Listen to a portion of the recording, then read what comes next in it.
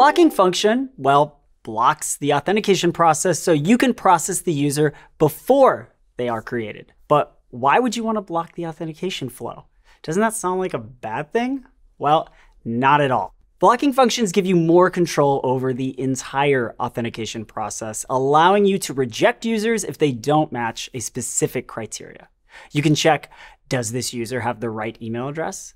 Do they belong to a list of authorized users in Firestore? Are they in the right GitHub organization? This is completely custom to your use case.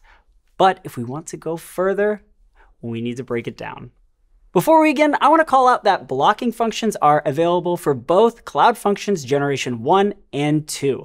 In this video, I'm going to be using Generation 2, but the concepts are the same and the code is similar. Blocking functions work a bit differently than your typical function. So again, let's break it all down. The typical serverless function structure is that a function is triggered after an event or an object is created. A user is created, an image is uploaded, and so on.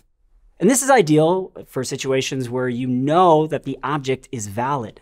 However, what if you need to inspect the object before it is finalized and saved to the system? And that is exactly what you get with auth blocking functions. Blocking functions hold up the event before it can be completed. This blocking time allows you to perform processing on the server before a user is saved to the system. A user record is not saved at this point in the process. Only the data needed to perform the pre-processing is surfaced via the blocking function. Here you can perform any operations to determine if they are a valid user or if they need any other custom actions applied. So how do we tell the blocking function to reject the user? Well, with an HTTPS error. An HttpsError error is imported from the identity library. You construct a new HttpsError error and provide a standard code and details. The standard code comes from a list of predefined codes that map to HTTP status codes, such as unauthenticated, permission denied, not found, and much more. Check the link in the description for the entire list. These details can be anything custom for your use case. Here, the email is invalid, so we're just specifying that it's an unauthorized email. Now, this scenario covers blocking before an account is created, but we can still have control even after this event. Blocking functions allow you to block before a user signs in, and this means that the user has been created, but their authentication token has not been issued yet. And what's the difference here? And why would you want to block before signing in?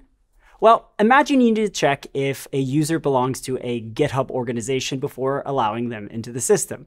But then sometimes later, they're removed from the organization.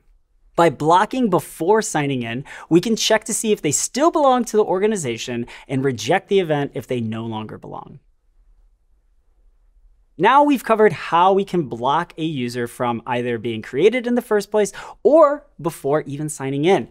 But what about actually accepting the user? What do we need to do in that case? Well, if you simply want to accept the user, you don't need to do anything.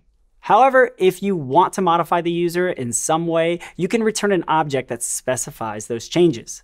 The object can be one of the following fields: display name, disabled, email verified, photo URL, custom claims, session claims, which only works before user signed in.